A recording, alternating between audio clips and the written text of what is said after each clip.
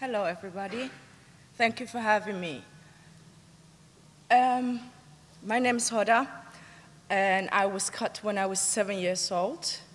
And we were from the city, so I call myself lucky. And even though we were cut at home, we had a local anesthetic. For us, it was something that we were getting ready for. We go to school, children ask you, have you been cut? Have you had the procedure yet? And it's a procedure you look forward to. When the day before we were cut, we had a big party. It was a celebration. We had henna, we had a lot of popcorn and sweets and stuff, and we were very excited. I remember that morning, the morning of the cutting, waking up, and I woke up so early I couldn't sleep because I was so excited. And the cutter came, and she said, she explained, and it was me and my younger sister. So always the younger ones goes first. So she told me that my younger sister's going to be going first. I have to be strong for her. And I need to make sure I'm not crying, I'm not screaming. And at the age of 7, I have to become a woman for my sister.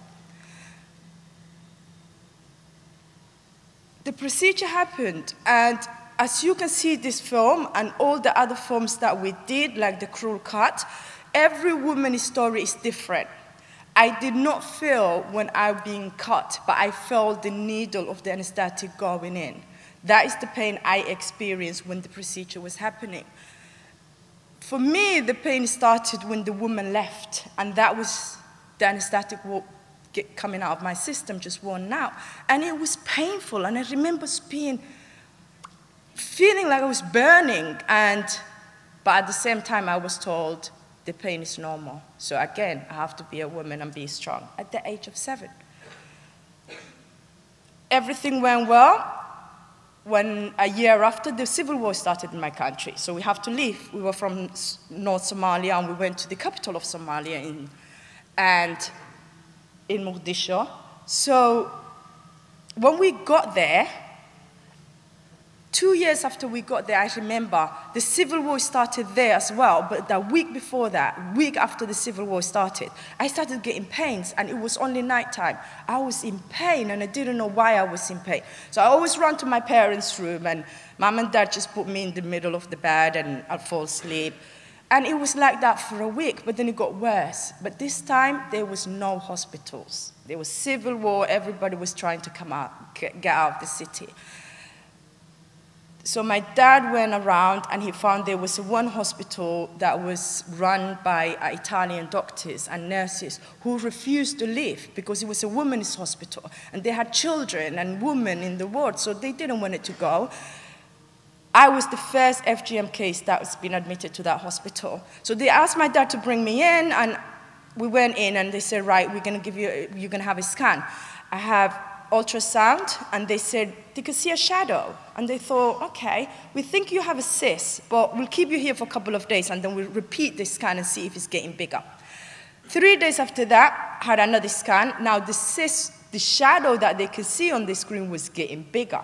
So they told my parents that I have to have an emergency operation. This time, they're bombing outside and people were getting killed. So for me, I wasn't even thinking I was sick. I just wanted to survive. I just wanted not to get shot. That's all I was interested in. When they took me to the theater now, they realized, once they opened my abdominal, that it was my period. It was not a cyst. It was my period that was accumulating inside. It was nowhere to come out.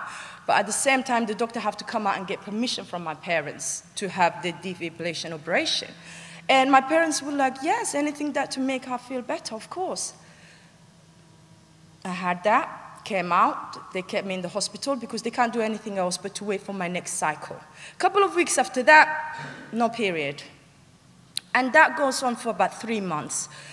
So now they didn't know what to do with me, but the war was getting really bad now, and we had to leave because part of the hospital was being bombed. Now, me and my dad have to try and get out of the city. And I remember my dad taking me to this small little plane while I still had the stitches, and just like bending over and just running to the airplane to get away. And And my dad was head of the army in Somalia, so just for his name as well, we were in danger. When we ended up in an island called Djibouti, where my mother is from, and again, I was a lucky girl because that same hospital that they had in Mogadishu, they had one in Djibouti as well. So I've been taken from the airport straight to the hospital.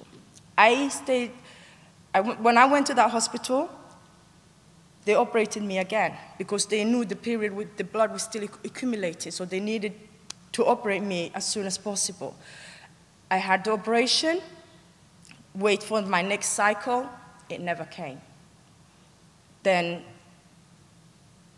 the doctor who operated me in Mogadishu operated me in Djibouti, so what she decided to do was to call a professor in Italy, in Milan, and that professor came to see me for 48 hours.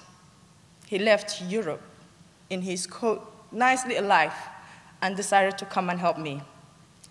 He looked at me, he took me to the theater, and he operated me, and he said, let's wait for the next cycle.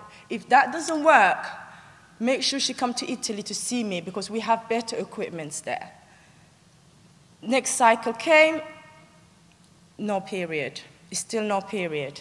So what they decided to do was, while I was waiting for the visa and the ticket, it was about 5 months. So that 5 months, I was still in hospital, but what they were doing was they would put a small little tube, like a catheter, through my cervix, and that was hooked on a big machine like a Hoover, big glass machine, and I used to lay there at the age of 13, 14, watching my period going through this tube and ending up in this big bottle. And that is how my period was coming up for 5 months. Now, visa came through, we got the ticket, we went to Italy. Again, I was taken straight from the airport to the hospital. In Italy, I got there, went straight to the theater. I remember my dad told me my operation was from 7 o'clock in the morning till 8 o'clock in the evening.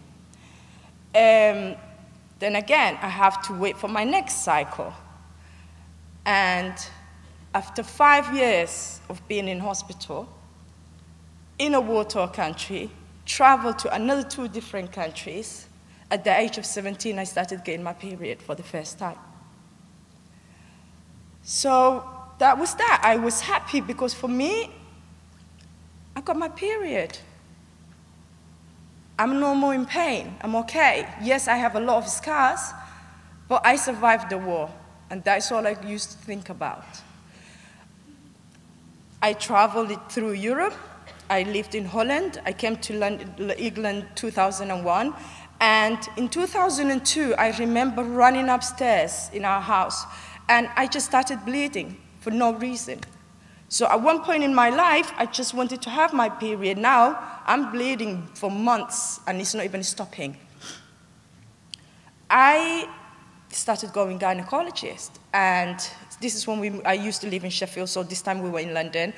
I was seeing this gynecologist, and she told me the problems I have because of the operations. I have a lot of adhesions, and my period might go back to normal, but it might not. So I thought, okay, well, I'll deal with it. It's coming out now, so I was just happy it was coming out. Now, 2006, I got married to an amazing man who is not from my culture. He's born in London, but his parents from Caribbean, know nothing about FGM. And I have to explain to him what happened to me, why have I got all these scars. But he was so supportive. We got married, and we're trying to get pregnant. It's not happening. So I went back to the gynecologist and said, well, I need to know what's happening. No? After about a year of investigation and everything, she said to me, Hoda, because what happened to you, because of the FGM, that is why I can't explain to you why you can't have a baby, but that is the only cause I can think of. So I would like to send you to have an IVF. I remember thinking, okay. So I kind of pushed it back, but then a year later I went for the IVF. She told me the egg collection, after the egg collection, I was at risk of getting pelvic infection, so they give me antibiotics to cover that. I had the egg transplant and the embryo transplant, and I got pregnant for the first time. So I have 1 embryo transplanted, and we have 5 more embryos left, and they put it in the freezer for us in the future. I got pregnant, but I miscarried a day before my first scan. After that, 2 weeks after, I got really, really sick. I got sick that I cannot explain. For me, it was worse than anything I went through before. Because this time I had every tube you can think of. I have NG tube through my nose, I had central line, it was horrible. And it was 2 weeks of being really, really sick. But what they did was, because I had a collection of fluid on my tube, so that got infected, but at the same time, they didn't want it to drain it because I have so much adhesions and scars in my stomach, the doctors were scared to do any procedure just in case it makes it worse. So what they did is just give me as much antibiotics as they were allowed to give me, and that made me sick as well. But after that, I thought, hey, tomorrow is another day. Let me just get better. We have embryos frozen, and we can go for it again. When we made the appointment 3 months after my body healed and everything, we went for the transplant. So we got there, and we waited. So what they do, they take the embryos out, they wait for an hour, and then they transplant it. When they called me and my husband, I knew something was wrong because they never took me to the theater. I know because I had FGM and IVF before. They took us to our office, and I remember looking at him thinking, something is wrong. We got there, and the consultant sat down with us, and she said, I've been doing this job for 35 years, and I have never said this to any patient, but none of your embryos survived. So all the embryos basically died. And I thought, okay, tomorrow is another day. We can go for another IVF. Then she said, I'm really sorry again. I have never said this to any patient, Hoda, but you cannot have your own child. I was 31 years old. So I thought, okay, what's next? She said, well, you can get surrogacy or adopt a child. And I remember before I can answer, my husband saying, my wife is not going to go through this. She's not going to die for a child that we don't have yet. Because the doctor said, if I go through and have another IVF, it can kill me.